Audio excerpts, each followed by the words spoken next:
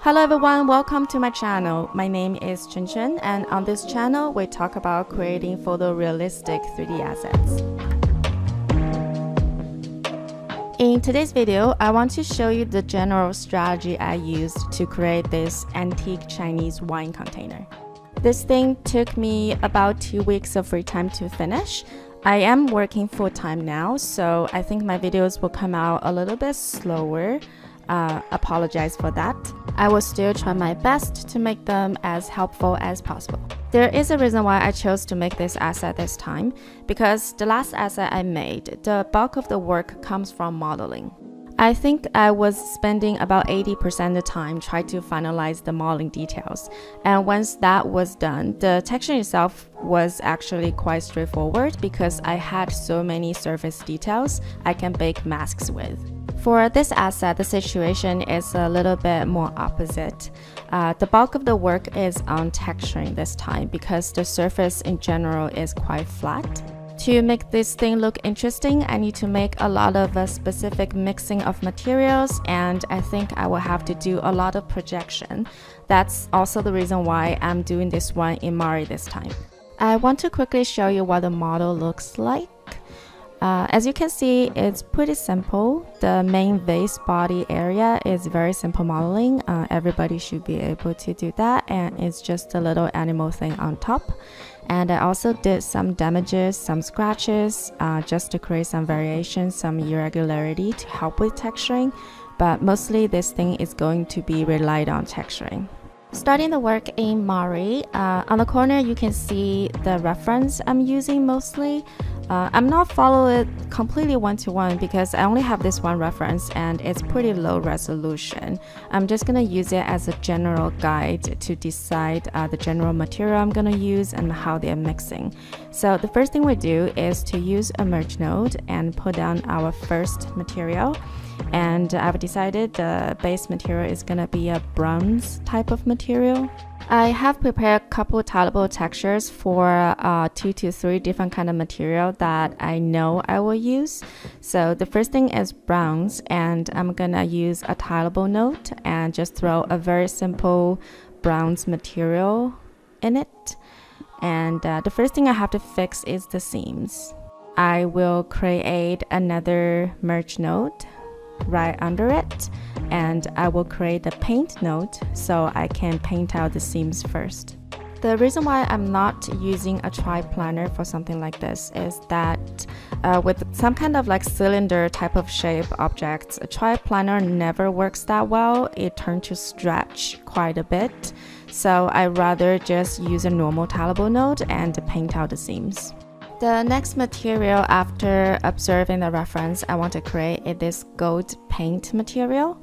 So the process is exactly the same. I'm going to use another merge node, another tileable node, and then I'm going to paint out the seams as well for this one. At this point, I'm not caring about the color too much. Once I start to create different material masks between the different materials, they're going to be standing right next to each other, and that's when I will start to adjust the colors and see how they work right next to each other. The next material I want to create that is very obvious on the reference is those green areas, and that most likely is patina that developed through time on metal.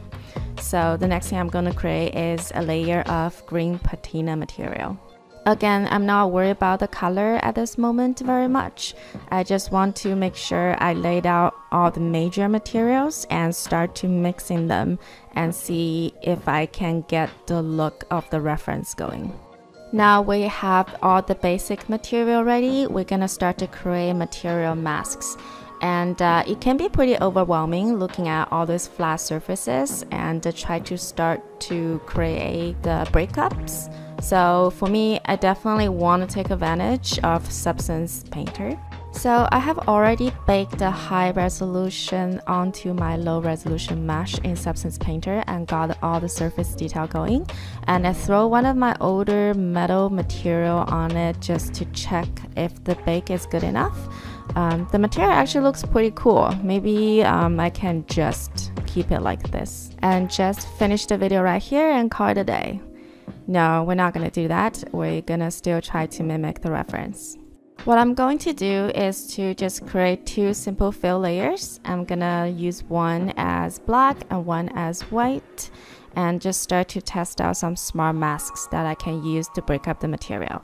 Essentially, I only need black and white masks out of this, so that's why I'm just using simple fill layers. And once I'm happy with everything, I will just export the diffuse map out of this. The first mask I want to create is between the gold paint and the bronze metal underneath it. So for this one, I want to make sure all the edges area are kind of getting scratched off. I do not expect this mask to give me the look that matches the reference. I just need a starting point, and the general big breakup is going to be something I will have to paint instead of Mari using stencils. Once I feel like this is good enough as a starting point, I'm just gonna export it and import it into Mari. Since we are going to create quite a few different type of material masks, I like to create a backdrop just for those masks. I also like to create the radio transmitter node for each mask, so later I can use them wherever I need them inside of any channel. Now the mask node is set up, I'm going to import the map I got from Substance Painter, and I'm going to start painting the main breakup for this material. For the main breakup, I have collected some black and white stencil that I think it can be used as scratched paint.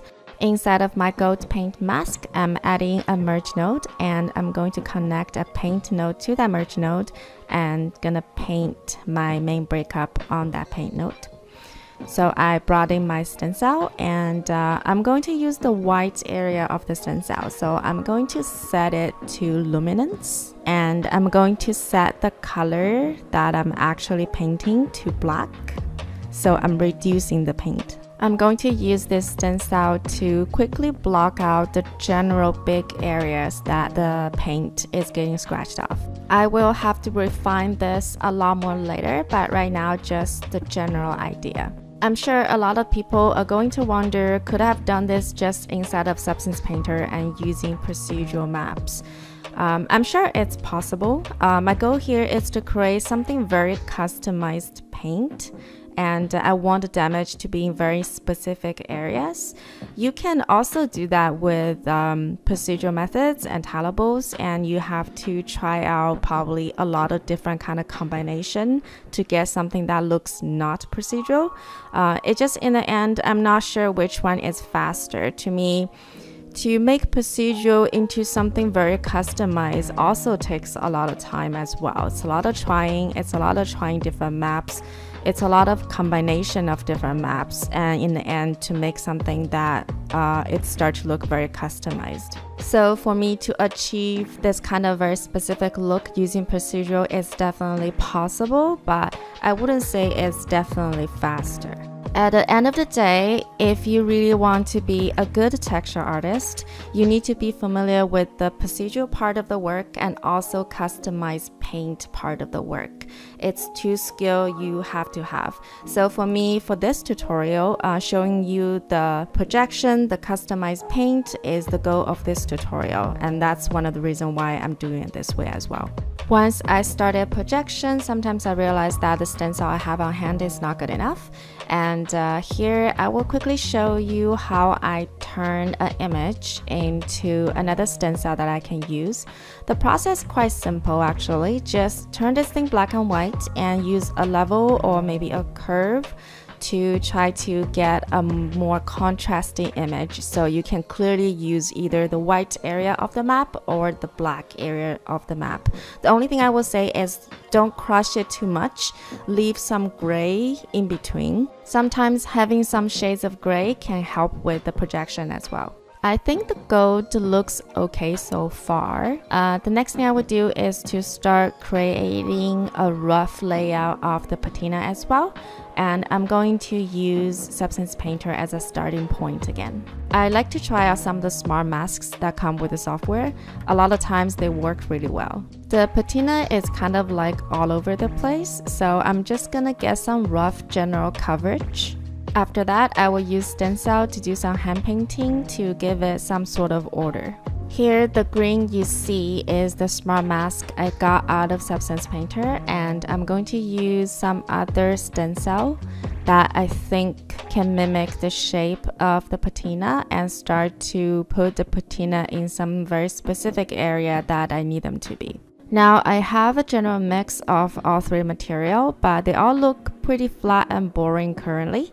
I want to emphasize the surface detail that I already have on this object. So I'm going to go back to Substance Painter. I'm going to generate some masks for the cavity area or the convex area, which is the area that's more extrude out, and try to give the flat texture some shape that matches the surface detail of the object. For example, here for the gold paint, I want the bumpier area to be a little bit brighter than the rest.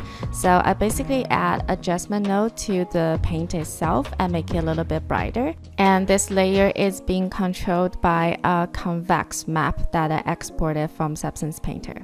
I repeated the same process for the bronze material and the patina material. As you can see, the color map itself is starting to look a lot more complex. Now, I mostly need to work on mixing them better. Right now, it's looking a little bit more cartoony. I feel like the color itself needs a lot more complexity. A little trick I like to do is to find a texture that has a lot of different color on it, and it is the same sort of material that my material is, and just do some general projection onto my material, and it instantly gives my material a lot more color variation that wasn't there before. Another trick I like to do is to give the material that's on top some kind of fake depth. We want to feel like the gold paint is sitting on top of the browns. So by painting some sort of fake shadow, it kind of enhances that look. Don't go too crazy with this trick and make the fake shadow look too obvious. Just a little bit here and there to enhance the difference between materials.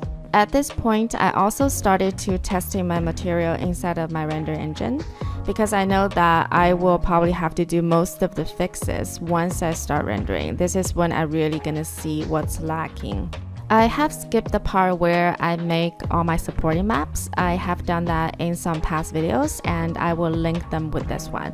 Also, I am using Arnold layer shader to put all the different material into its own shader and combine them. I have shown how to do that in a different video, and I will link that video as well. In general, after rendering, I realized that I have scratched off my gold paint a little way too much, and there's some very ambiguous areas that I'm not capturing at the moment. So I have to go back to add maybe a little bit more gold paint and a little bit more color variation. Another thing I always do mostly towards the end is to add the general dust layer. Again, I exported the basic mask outside of Painter and adjusted inside of Mari. A general dust layer always break up the speck nicely for your material and make things look a little bit more realistic. That is pretty much the last thing I did for this asset. In general, I wasn't too happy with how it turns out. I thought it was only okay, but the point of it is mostly just to show you a different way of working compared to what we did last time. Sometimes you get most of the look of your asset from modeling, sometimes you get most of it from painting. I hope this is a helpful video for you, and if you enjoyed the video, please like the video and subscribe to my channel. That is everything I have for you today, and I will see you in the next one.